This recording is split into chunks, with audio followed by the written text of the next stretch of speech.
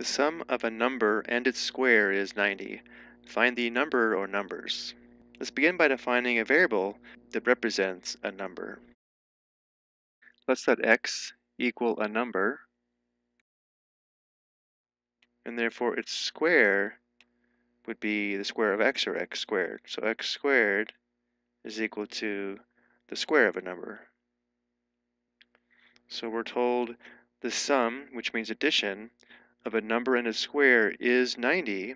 So to find the numbers, we need to solve the equation x plus x squared equals 90.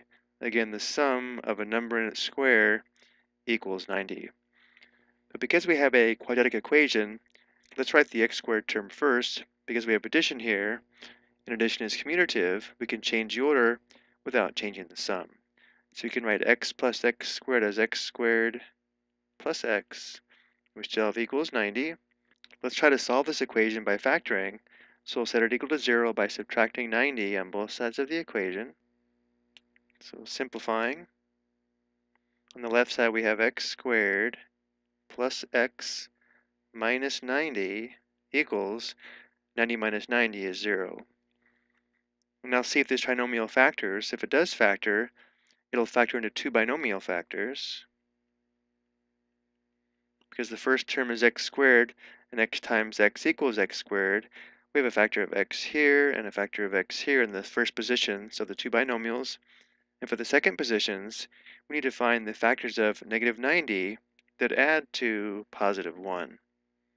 So if we consider negative 9 times 10 and negative 10 times 9, notice both products are negative 90, but we need the two factors that if we add them, we get positive 1. And therefore we'll use the factors of negative 9 and positive 10. So one factor would be x minus 9, the other factor would be x plus 10. And now because this product is equal to 0, either x minus 9 equals 0 or x plus 10 equals 0.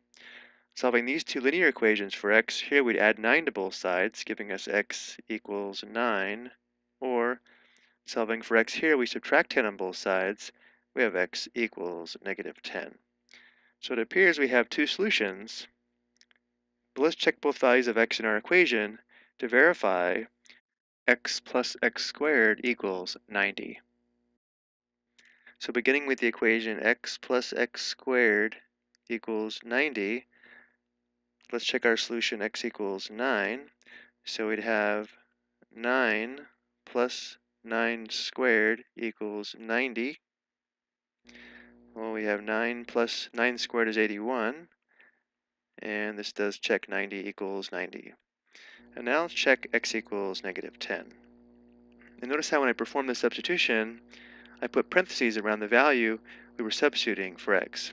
And that's important when substituting a negative value and we're raising the negative value to an exponent. So when x equals negative 10, we'd have negative 10 plus the square of negative 10 equals 90.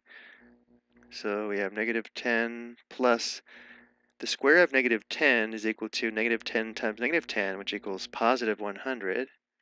So this also checks. Negative 10 plus 100 is 90.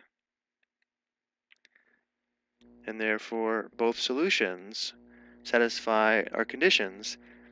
And therefore, there are two numbers such that the sum of the number and its square equals 90. So we have two solutions, and it says if needed, separate answers with commas, order does not matter. So we'll enter negative 10, comma 9. I hope you found this helpful.